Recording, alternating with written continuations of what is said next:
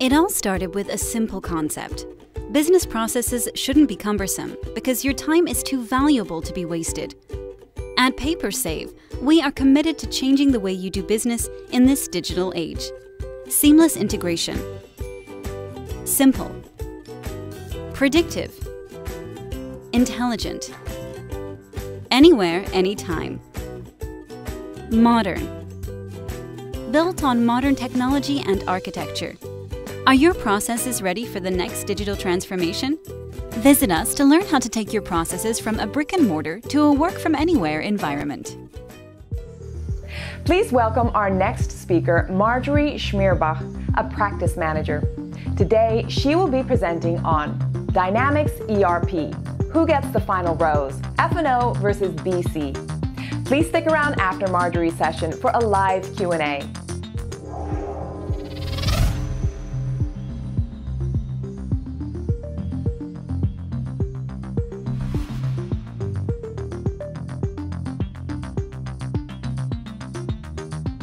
Well, welcome everyone to our Dynamics Con session. My name is Marjorie Schmeerbauch. I'm the practice manager for finance and operations and AX at Dynamic Consulting. I'm co-presenting today with Shawn Dorward. Can I say hi, Shawn? Hi, Shawn. Thanks, Marjorie. So excited to be here on Dynamics Con 2.0, Spring 21. Shawn Dorward here, practice manager for SMB. I do work with Marjorie, and yet still we decided to do a session together. How about that for collaboration? You can feel free, if you choose, to check out my personal blog site at lifehacks365.com or follow me on Twitter. I love tweeting. All right. Well, today's topic today, what brings us all here is to talk about who will get the final rose between finance and operations and Business Central. So we know that everybody on this session probably has looked at multiple other ERPs in the past. We're hoping that you've decided that Microsoft Dynamics is the place you want to be. But which ERP do you use? How do you know what the difference is and which platform will most help your company succeed? So we've all heard, from the consulting side, generally that you'll default to finance and operations if you're a large enterprise company. And large enterprise company in Microsoft terms is Microsoft-sized company, right? Or you have a big IT budget and you're just itching to give it to Microsoft and a Microsoft partner. On the other end, we say generally use Business Central if you will have fewer than the minimum 20 users required in finance and operations, or your budget for F&O just won't work for you. But there has to be something else, right? I mean, we can't just base this decision, Shawn, on how much budget somebody has to burn for their implementation, right? This is such a great session and a great topic, right, Marjorie? Because in our space, on the consulting side, we hear this question all the time. Which one is better? Which one is a better fit? And it's kind of interesting because I'm not sure that there is a clear-cut answer, but I think putting them head-to-head here in this session is a great way to do it. So I'm looking forward to this. Yeah, so our goals for today's sessions are to really provide some key questions for selecting between the two tools and also to highlight some key differences between functionality. So Shawn and I today are going to mostly talk through the things that we've learned from working with each other to prepare for this and also potentially show some of the different tools. So showing you a bit of finance and operations, probably showing you more of Business Central, since we do know that we're living in the F&O track right now. Probably a lot of you are more familiar with F&O than you are with Business Central. So I think the first question that we came to was, how much can you manage from day one, right? So finance and operations, for example, those of you who have deployed a net new implementation before know that it comes empty. I mean, there's not even zip codes in it. You got to go out and find your own zip code file to even get your addresses started, right? So there's nothing in there. There's no ways to kind of quick start it out of the box from Microsoft. Of course, some partners offer quick start guides and templates and things like that you use. It's controlled by Lifecycle Services, which is the kind of engine to deploy those environments and manage them going forward. The tool itself is highly customizable. I've yet to see a customer who doesn't customize something, right? So your chance of customization in finance and operations is pretty much 100%.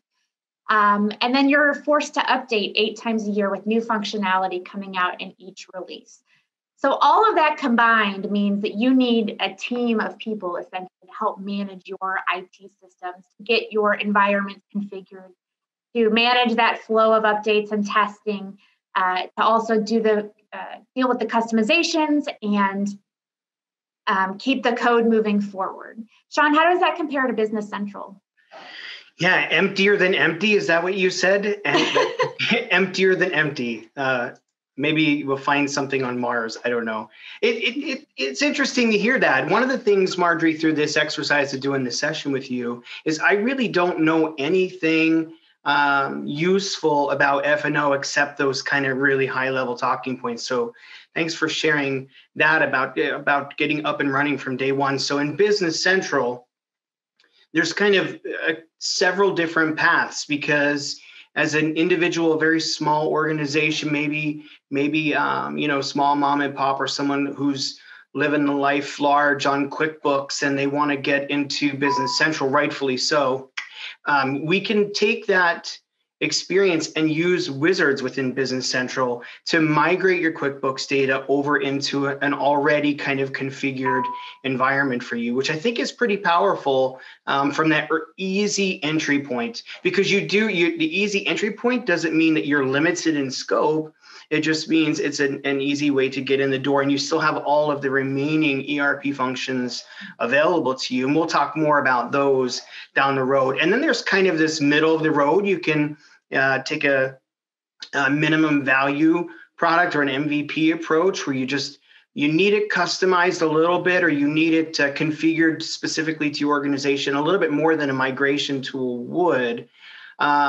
And then you could take that and build on it, usually with consultants' help. But hey, it's an ERP, at least in my mind. If I know it and I've learned it, somebody else can do that. But often there's not the time available for the learning curve when you're running a real business. So we kind of block those up into smaller sections. And then lastly, there's the full supported implementation, which is something that most I see, at least in my experience, I'm seeing most organizations who are tried and true businesses with some good history and good tenure. They're wanting a full scope of work. They're wanting to be, starting from scratch, like you're emptier and empty in F&O. And from a development perspective, so you're not in any way expected to develop or customize Business Central, but certainly you have those options if you want to. The tool is generally, I would say, and Marjorie has it on the slide there, in my experience, I'm seeing about a 50-50. About half of those full scope implementations are looking for something custom. And that's doesn't need to necessarily be anything large, right? Because customizations doesn't need to be a scary word. It could be something very simple. And certainly if there's modifications that need an extension, if you will, added to the application. And also, Marjorie mentioned about how Microsoft rolls out things for F&O. Business Central gets new releases in waves. So there's a wave 1, which happens generally in April, and a wave 2, which happens generally in September/October. Notice I said generally. And all throughout the year, if there are hot fixes available, you could get those as early as as frequent as every month. Those waves, the wave 1 and wave 2, someone who is in Business Central as a customer has the option to pause those for up to 90 days so that you don't have to consume those updates right away. Whereas the hot fixes every month, those are pretty much just rolled out into your environment while you're sleeping. What do you think, Marjorie? Yeah, that sounds pretty similar with the updates. The 8 times per year updates, you can delay those and get a couple of versions behind before Microsoft forces you to take that update.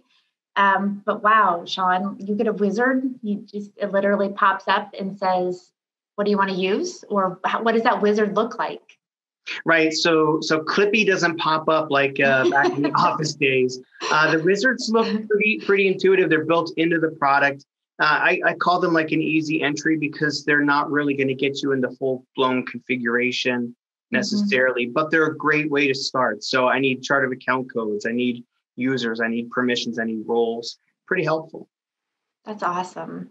Well, I know everybody in the F&O world has been asking for some, pre-templated version that they can select from, other than using the demo data and then copying kind of the settings over into your own environment, which is kind of the inelegant way to do it. And I know a lot of partners have offered some templating approaches and quick starts of their own.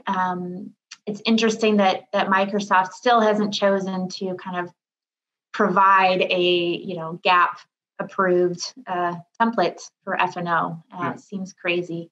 Hey, Marjorie, did you say that you can pause your updates for a few versions? You can get 2 versions behind, essentially, and that third version you have to take. Gotcha. So on our major updates, the wave 1 and wave 2, you can't get one behind. After 90 days, you have to take that one. So that's interesting. Yeah, I mean, with them coming out 8 times a year, it's still around the 90-day mark. They skip a couple of updates. So sometimes you can get a little bit past that 90-day mark, but it's technically considered end of life, which really just means, in my experience, that you're going to, if you have to reach out to Microsoft support, they're going to tell you update and then tell us if it's not fixed already. So very cool. So what do you think? I don't know, those in the audience, maybe put in the chat, which one do you think should get the rose for this segment? I know. Right. Shawn, I think BC wins on this one. I mean, I hear this all day long that, why do you need to spend so much time configuring my environment? What do you mean it doesn't even have zip codes? It seems crazy to me that we're living in 2021 and we still can't get a quick start in F&O. So I think BC wins this one. What do you think, Shawn? Quick starts are good to have. Quick starts are good to have, but do they have a real place? And that is kind of the shaky ground. If you're a brand new business, you don't have a way, or you're not maybe making something or tracking inventory where you have that kind of complexity. So, sometimes an easy entry is great. And sometimes if you start that way, I might get myself in trouble here, it might cause you a little more trouble down the road because you're not really familiar with the kind of if this, then that, to the consequences of your decisions. So that's a good point. I would consider it a toss-up. Yeah, F&O is definitely not a DIY project. That's for sure. So you're probably right. A wizard may cause more problems than it would help. Good, right. All right. So the other question that we started thinking through was, what functionality do you really need? F&O is a beast. It is a big ERP. It has extensive functionality in all sorts of different areas of the system, and you're getting it whether you're going to use it or not. So you're paying for the IP and the higher licensing cost, and you may not need all of it.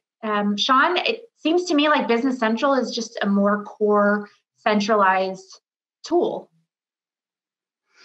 Well, I mean, one way to look at it, yeah. I mean, so it's interesting, Marjorie, like some people I talk to, they'll say Business Central isn't robust. It's not a fully baked ERP, when the reality is that there are tens of thousands of customers have been using it for decades, right? So there's one piece. But the other piece, to your point, is that there are, even though it's a full ERP, and very robust, there are limitations to what comes with the software out of the box. Specifically, what I've learned from you through this exercise of comparing the two are some of those kind of ancillary things, or maybe not as common, like I don't want to get ahead. So in our conversation, but some of those things aren't out of the box, but we have a fairly comprehensive ISV pool to pull from for those solutions. So kind of like, although they were not 99 cents, but kind of like an app for your phone. If it doesn't quite do exactly what you want, you can kind of bolt something on.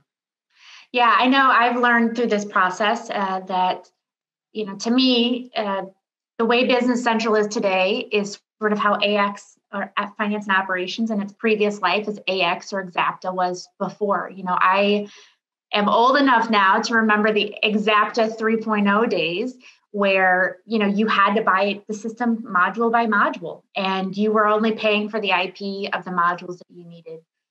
It created some complications for sure about, rolling out new functionality, and everything's very interconnected in an ERP, as we all know, and it can sometimes be hard to pull on one thread without unraveling the sweater, if you will.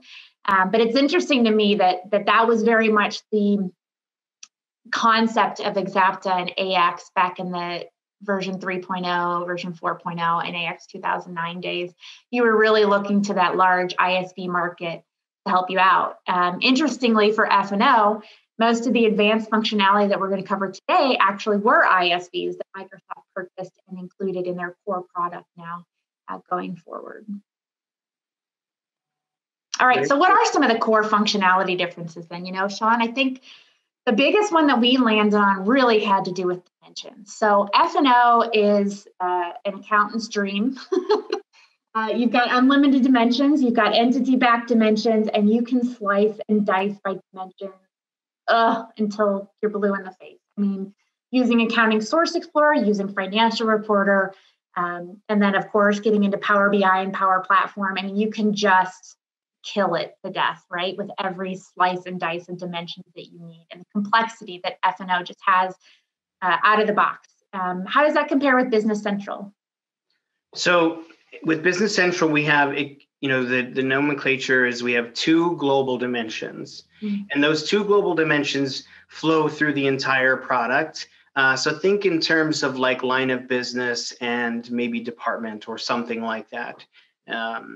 And in addition to that, we have other dimensions called shortcut dimensions. We have 8 in total. 2 usually get kind of co-assigned the global, so 6 additional. And there's this thing called analysis view, which helps kind of flex that data because it's really important to be able to see it. But interestingly enough, and I welcome folks to post some feedback in the comments here, what I see is the more dimensions that are assigned to transactions usually translates to sort of this overwhelming amount of activity that happens in the system. And I kind of wonder, my tenure in the product doesn't go back 2 decades like many others, but I kind of wonder if that's why the limitation exists. The idea of dimensions is that you can tag your data both, flexibly and optionally and required. And so you kind of get this idea that maybe I want to have a dimension for sort of, 5, 6, 7, 10 things. And then it almost feels like a little bit of a disappointment. But then if you think from a performance perspective, is it really necessary, or does it have a contra effect in that regard? So that's where analysis views come in, and maybe starting with the end game, right? How do you want to report? So we think about that through the implementation project, which again is another reason why folks who use the wizard may ultimately feel like they would have been serving themselves better if they had someone coach them through. Yeah, that's an interesting point. So let's talk through a specific scenario here then, Shawn, of how this might look different in the 2 different systems. So let's imagine a scenario where it's a company that has 6 legal entities, and they want to report against, department, site, and what else do you see most commonly? Those are very common in the F&O space. A line of business, okay. Construction, whatever. Sure. Yeah. So let's use those 3 examples. So across then, 6 legal entities, maybe there's, a legal entity in Canada that needs a separate type of dimension, right? That they want to report on up there. How does that work when you have different dimensions defined for different legal entities in Business Central with that limitation of how many you can display? When you're consolidating your reporting, how do you do that?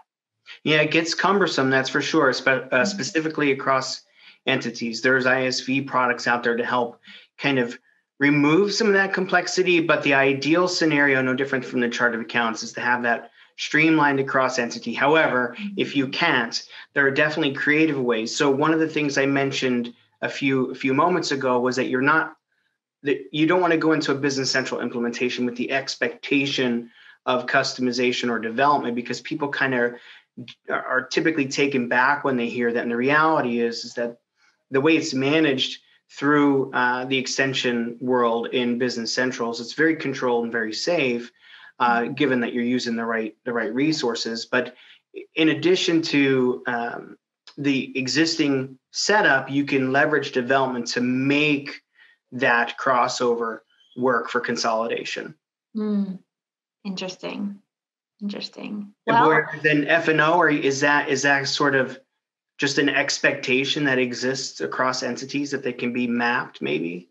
Yeah. I think that, again, this might be an example of a way that Microsoft has sort of built F&O to be the larger enterprise tool, in that it expects that you're going to have, a bunch of different legal entities with a bunch of specific dimensional requirements that you're going to be mapping and consolidating and combining and having unique dimensions and dimension values by your different legal entities. So it's interesting that I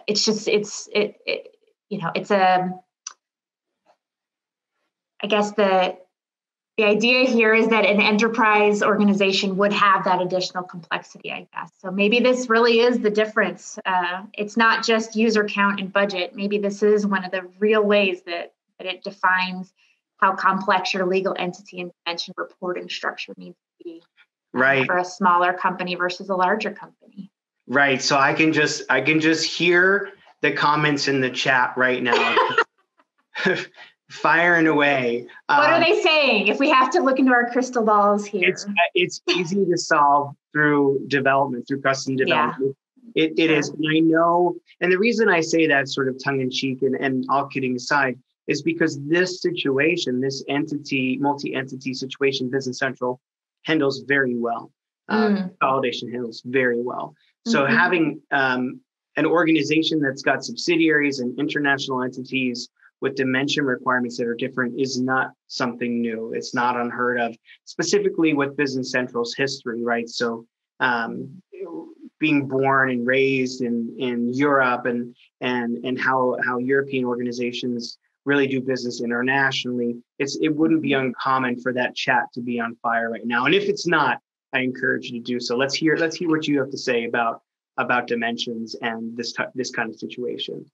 Yeah, and please do share in your chat. Shawn and I are listening in now. And this has been a very interesting conversation that I've actually pulled some of our other team members into, because I'm like, you're not going to believe this. We kind of talk through these differences. It feels like ad nauseum, Shawn, because it really is a fascinating difference. And, who knows, in a couple of years from now, we're probably going to be talking about how none of this matters because you can do so much magic in Power BI to get your reporting just the way you need it. But storing this even inside of the ERPs is not as important as it once was, right? So interesting. All right, who gets the rose? Who do you think gets the rose? I think F&O does. Come on. This seems like a real limitation of Business Central. Limitation or control? Customization. Limitation or control? I mean, I don't want to play devil's advocate here just for a second. And again, just for a second. I mean, maybe on the enterprise level, because I don't have that much exposure to that size of a company, but when it comes to tracking and tracing of dimensions, how much is too much? And is it really needed? So I'll leave it there. Well, I mean, as an old timer, again, Exapta used to have 3 dimensions and that was it. And people got real creative with how to use those and how to use different values and things like that. So I would say, if you're an organization of 5 people, maybe it's not as important, and maybe you do need to have a little bit of a smaller scope for your reporting. I think once you hit the 100, 300, 500 employee mark, you're probably going to look for more complexity, a little bit more complex structure to your dimensions. Yeah, I don't want to beat this up, but I'm going to. So what's interesting about what you just said is that light bulb went off.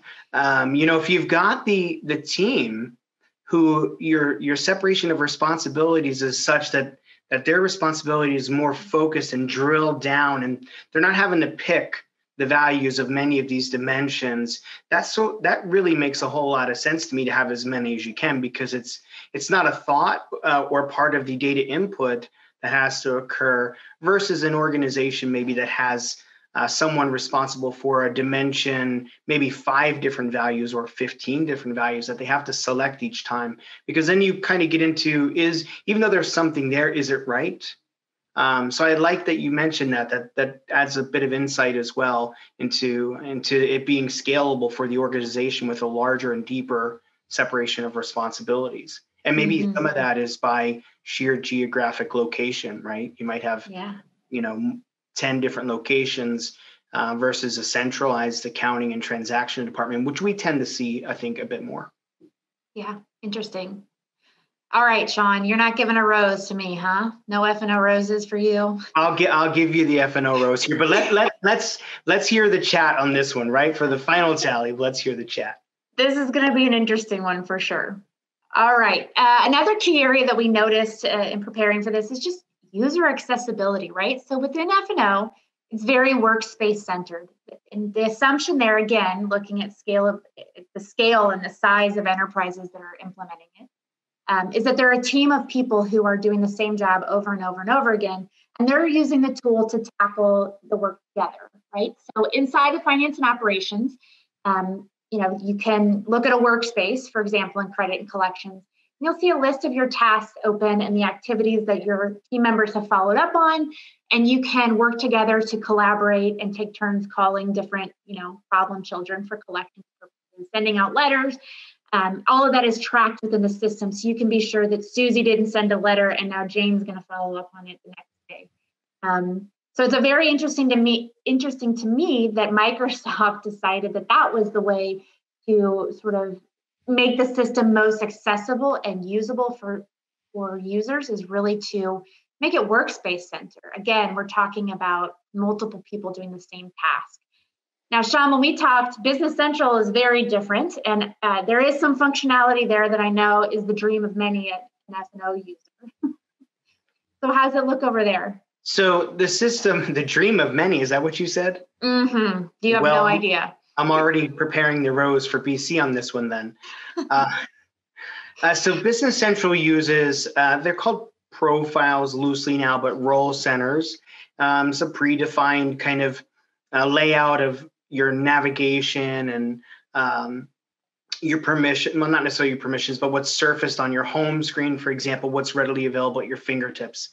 So that's been, and many other products use that, and Nav had used that for a while, Dynamics GP as well. But some of the beauty of that is that you can personalize it. The individual user can personalize that quite well. And not only that, but you can really stretch across different modules quite easily. So for smaller organizations, maybe in the medium size, where they are performing more than one typical stream of responsibility, they can cross over modules quite easily, and even interact with the interaction with Excel. I'm sure F&O has it as well, and I don't know why we didn't talk about that. Maybe we should call an audible at the end of this. But the interaction with Excel and Business Central is pretty cool. Both, dropping data into Excel, but also editing appropriate data in Excel. But one of the great things that I love about Business Central is the ability to interact with your customers and vendors and contacts from right within Outlook. And I don't mean using their email address and responding to them necessarily as just true email functionality, but literally adding the Business Central add-in into Outlook adds a blade to the right-hand side of Outlook, which surfaces an interaction of Business Central in real time, where you can create a quote or an order or an invoice, or for a vendor, you can see how much you owe them if they're inquiring, or when last time we sent them a check, which is pretty cool. If you haven't seen that, be sure to check it out. I'm certain someone's showing it at DynamicsCon over the next couple of days. And if not, check out my blog site. I'll be sure to put a video up there. I promise to have that out before the conference, so check that out too. Yeah, that's the thing I'm talking about, Shawn, is it's been on a wish list for a lot of people in finance and operations to have much more functionality that is in Outlook, really, and helping people drive, again, like you said, creating a quote straight from your email. I mean, that's a dream for users of finance and operations, or checking on the status of a production order or something directly from Outlook. I mean, it just sounds crazy to F&O users that that's available. And in the times that you've showed it to me as well, I mean, it's not even just creating a quote, it's literally recommending you products based on the text of the email, right? So it's really taking the next step to help you work faster and work more efficiently. Yeah, it recognizes, sorry. Yeah, go ahead. It recognizes the email address that you're interacting with and finds that in the system, surfaces all that information for you, uses a little bit of AI. If you love it as much as you say you do, I'll take all the credit for it. Is a pretty cool tool. I will tell you, when it first came out a couple years ago, maybe 2 years ago, 3 years ago, sometimes salespeople will tell you something and then you see it and it's really not quite as shiny as you were told. This really hit the mark. Microsoft did a fantastic job with this. I'm not sure if many people use it, if they quite realize, how much it could save them from distractions. When you go from one app to another, if you're like me, you stop at Twitter along the way or something like that, you get distracted.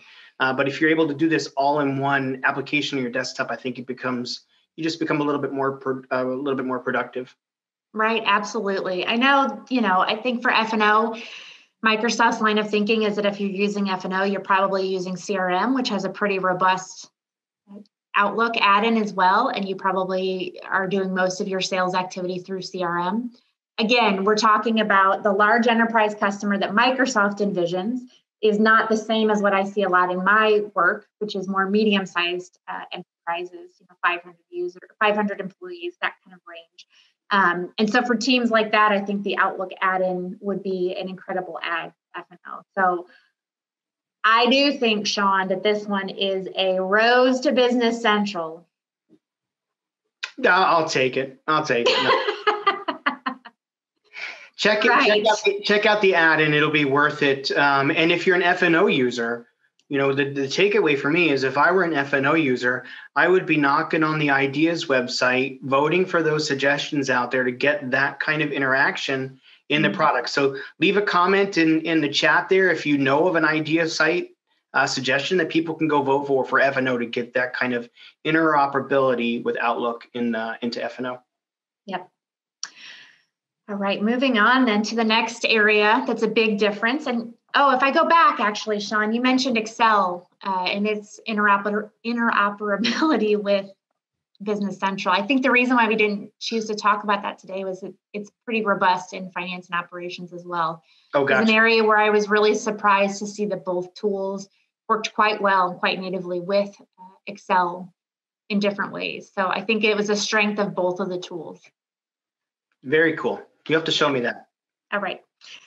Core functionality differences. Inside of finance and operations, there is advanced warehousing, right? Which came in, as many recall who've been around the space for a while, as an ISV solution that Microsoft bought and merged in with their core product.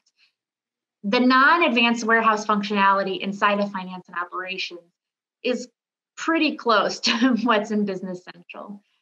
So the things that it's missing then are that F&O has are license plating. It has a warehouse application that has barcode scanning, and it has sort of decent quality control depending on exactly what you need to use it for. Shawn, when we talked, it seemed like Business Central had most of that except for maybe the license plating and the barcode scanning.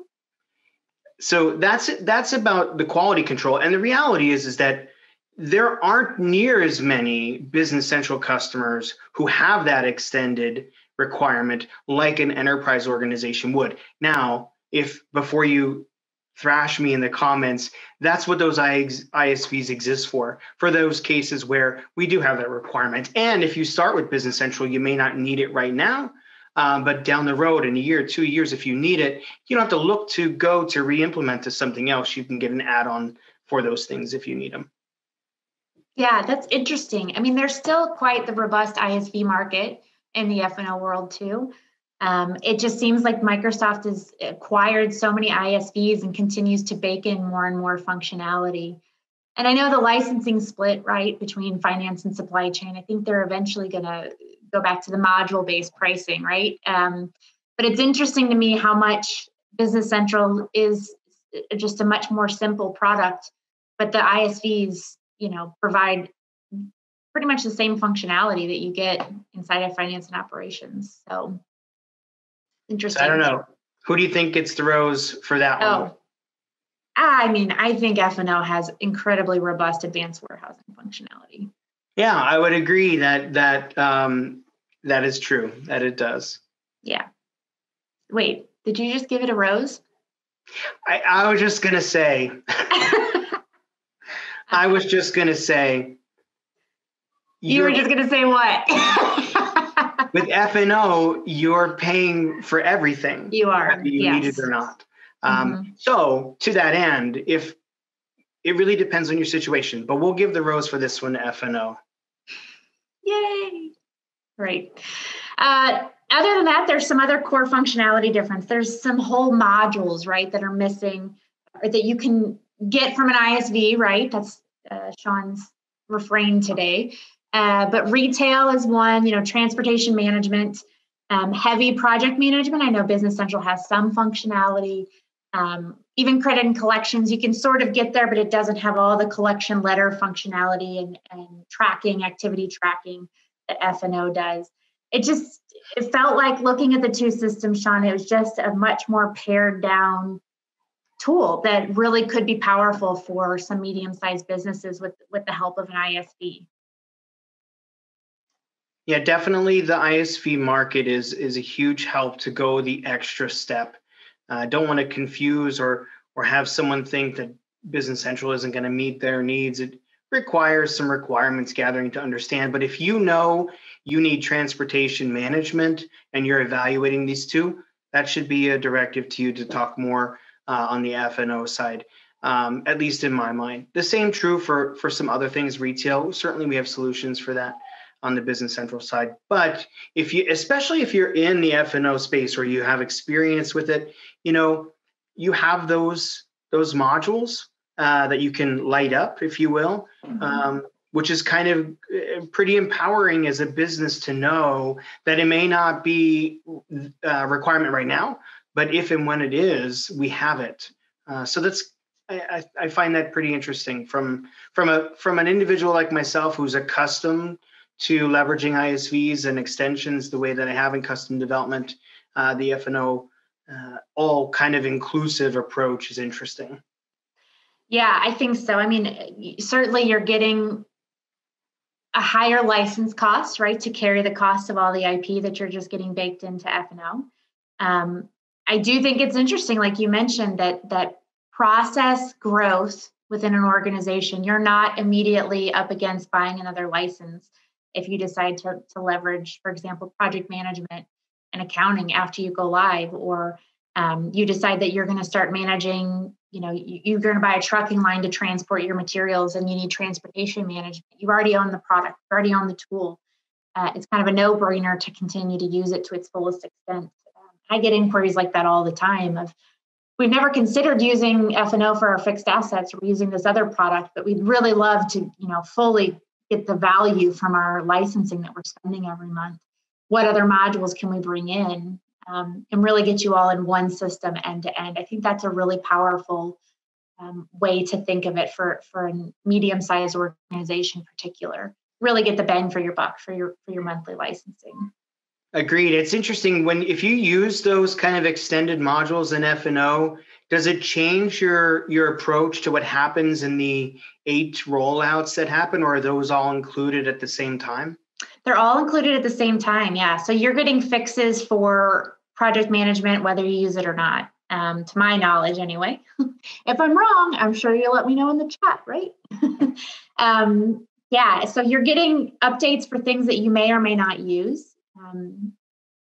Just kind of part and parcel, I guess, of having such a big, threaded together kind of ERP system. Gotcha. Now, interestingly for me, Shawn, I came into this session thinking for sure one of the big differences between the two systems would be Business Central can't handle multiple legal entities. That was what I had always been told, was if you have an international company with multiple legal entities that require some localizations, then you can't use Business Central. Is that true? Well, it's definitely not true. You certainly can. In fact, it's kind of its entry point years ago was its sort of its claim to fame, multi-currency and multi-entity, and the way it handles it, both from a consolidation and communication perspective. So if I'm communicating with a company in Canada, I can communicate exclusively in the Canadian dollar, and somebody in Europe with their currency as well. So the other thing, Marjorie, I wanted to mention, kind of a little bit more of a tipping of the hat to F&O as well.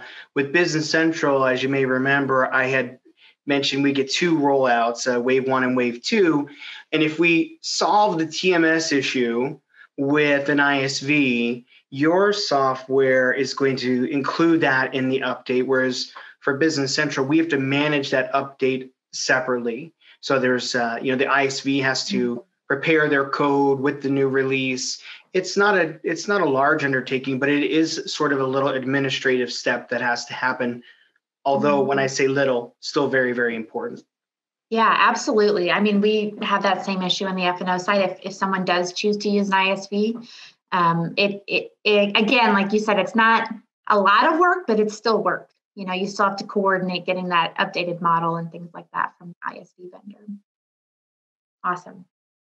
All right, what's the next question then? What else are you going to use? I mean, how much do you want to integrate to Dataverse, right? So finance and operations has seen a lot of investment around the use of dual write.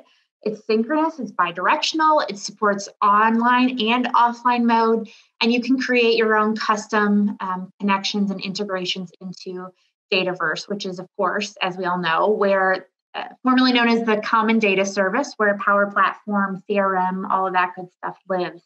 How does that compare to Business Central?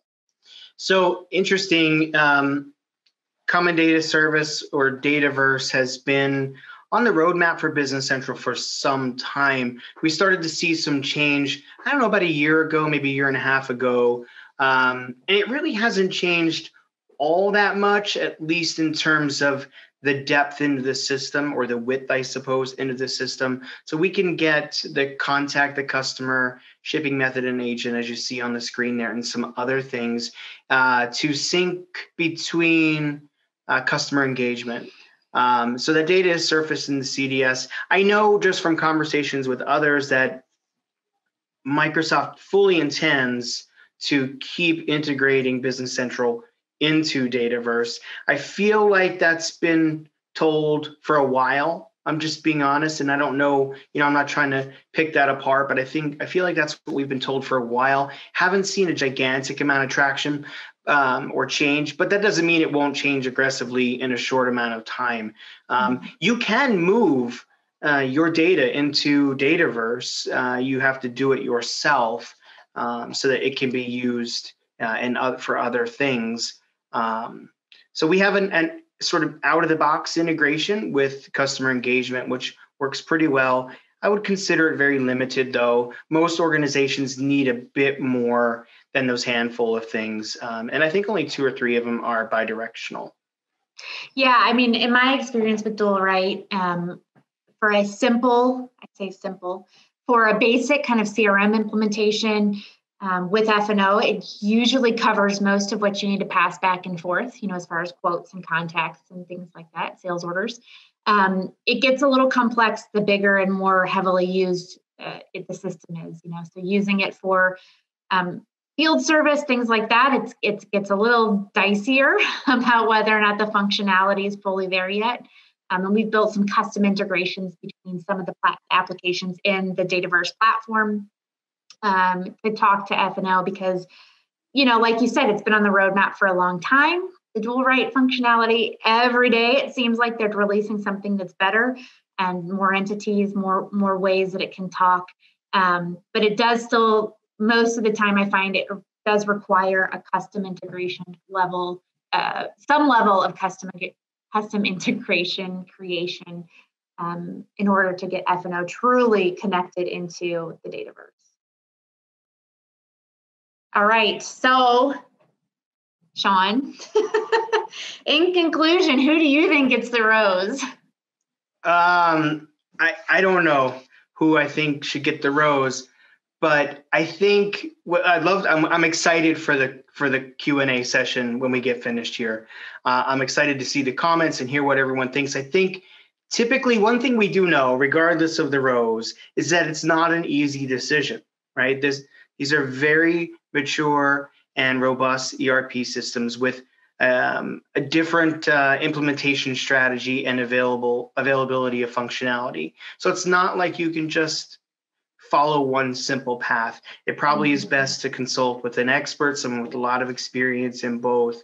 For me, based on the things that we talked about today and the time that you and I spent exploring what one can do versus the other, I do think that it's not an easy decision. but it is one that should be really fully vetted. And an organization, if I were responsible for an organization, I would want to make sure that I do due diligence and make sure that I understand what are the pros and cons of each. In the end, I'm certain that you'll make the right choice knowing all the options available. It's not just about licensing. It's not just about implementation budget, is it? What do you think? Right. I mean, I was really surprised and impressed. I came into this idea thinking surely F&O wins at damn near everything, right?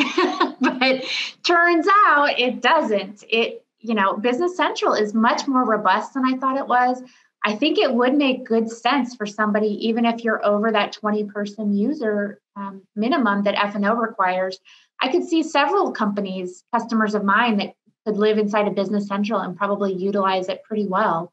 I'm always surprised to learn more about other ERP softwares, and in this case, I really expected F&O to walk away with it. And to be honest, I think like you mentioned, the budget for implementation and the licensing costs, the ongoing costs, I think Business Central is a real contender for some of these smaller organizations. Again, if you're, a 500 employee org, you're probably not going to want to use Business Central. You need some more complex processing power and things like that. But I was very impressed with the functionality that's in Business Central today.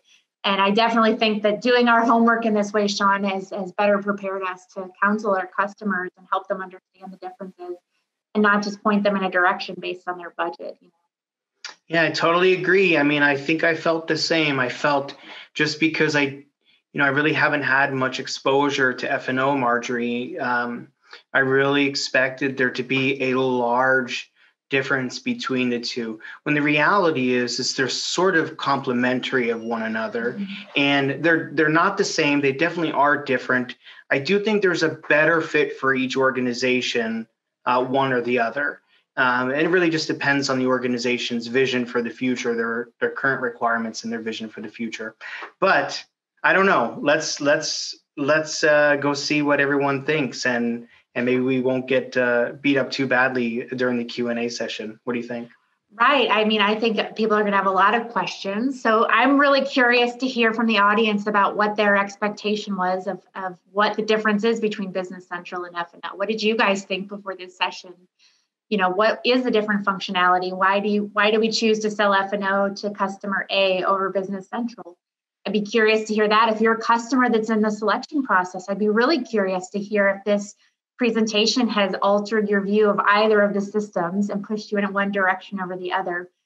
Shawn, the other thing we didn't talk about is kind of growth within the system. And I do think that that's a reason why a lot of people end up in F&O is they have plans to grow pretty intensely over the next year or two and don't want to kind of double dip on an ERP implementation. That said, I think that a lot of the Business Central functionality does exist inside of F&O, and I'm really looking forward to the day where we have a customer who wants to grow up and kind of move into a more complex ERP system and chooses F&O to do that in. So We'll see what the audience has to say. Opening up for questions, I guess, now and comments, and hopefully you all can provide us with some insight and some things that we overlooked, some things that we missed in our research. Any examples that you have from real world scenarios, if you want to see how they might shake out differently in between the systems, or who you think, which softwares we think would be the best fit for a particular scenario, put it in the comments. Let's talk about it. Totally agree. Marjorie, excellent job. What a fun session. I learned a lot. I hope you did too. I hope everyone else did. We'll see you over at the Q&A. Yeah, thanks everybody.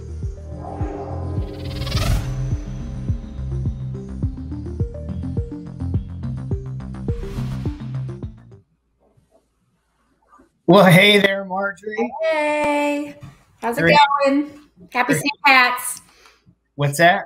Happy St. Patrick's Day. Happy St. Patrick's Day. Happy St. Patrick's Day to everyone who joined us for our session. Everybody should note that we're wearing red for the rose theme, not green for St. Pat's Day. I guess we just took a different direction. So we hope everybody had a great time and maybe learned a little bit here today. Marjorie, I have a couple things that I took. And now the chat is just going crazy over there. So we need maybe need a little bit of help there. But I have a couple questions that I pulled from the queue that I thought we could talk about, if that's okay. Absolutely. So one thing that Annalisa has asked is they mentioned we're in the very early stages of switching between NAV 2013 to F&O, and have you helped? Wants to know if you've helped customers on that journey, and maybe do you have any advice, or are there any kind of important gotchas to look out for? Yeah, I mean, we haven't yet, Shawn. We've had a few opportunities, prospects come through that are doing that very move. And we keep telling people we want to use our superpowers together for good and help a NAV customer move into the F&O space. We haven't done that yet. I think in these conversations, we were focusing more on the differences in functionality. So Annalisa, I don't know if any of these areas of functionality resonated with you, or there's something that your company focuses on that you might want, more advanced warehousing or something like that as you move into the F&O space. Lucky for you, a lot of the language is similar, right? So that's half the battle, I think, with moving to a new system, is learning the basic process flows and the language and how to navigate around. They look and feel very much alike. The process flows are also very similar. And the language, of course, is very similar as well. So I think you're on a great path to move to F&O, very exciting time. As F&O is the enterprise tool, it kind of feels like growing up a little bit, I hope, into the flagship ERP of Microsoft. But yeah, I can't think of anything. Is there anybody who's gone through this that's in the chat today? I'd be very interested to hear about that experience and what processes to look for. Shawn, is there anything from our conversations that rang to you that somebody would want to watch out for? Interestingly enough, I don't know about anything that they would want to watch out for. I guess, coming from an ISV to an in the product, I've worked with some of that kind of situation where we're taking an ISV and maybe developing it into NAV or Business Central. So it could be a little bit of an equatable experience. And my only thought there is to just truly don't just hear user acceptance testing, but live it, breathe it. It is going to be what makes or breaks every micro part of that project. I myself have worked on a project in the past where it was a customer coming from F&O to an on-premise. Yes, it was surprising. But what happened in that situation was they felt like they were oversold F&O, and then they realized that their ongoing costs really weren't worth the things that they thought they were going to be using, because they were just on the shelf at the moment. So they wound up regressing, I guess you could call that, into Navision on premises, and a few years back. That probably is a similar experience, although I would suggest it might be a little easier, right? Because you're taking something that's very wide and putting it into a narrower spot where it properly belongs. So, yeah. Joel, thank you for that smart aleck comment that Shawn actually directly addressed. Moving from F&O to Business Central sounds like it happened at one point. And Shawn, I agree with you. I have spoken with a few prospects that say they've been pointed to F&O, and in talking with them, we've realized that they do not need F&O's advanced functionality, and it is going to be a more cumbersome and expensive tool. And also, I realize in that process that I am the worst F&O salesperson, because I'm literally taking customers who think they need F&O and sending them over to your practice. Yeah, just because I have an experience moving F&O down to NAV does not mean that there's something wrong with that choice. I think I saw in the comments earlier, this is really a case-by-case decision that has to be made at every organization when they're making the ERP decision. So there's that. Marjorie, are you checking the chat there while I go to the next question? Yeah, I am. Yep. Great.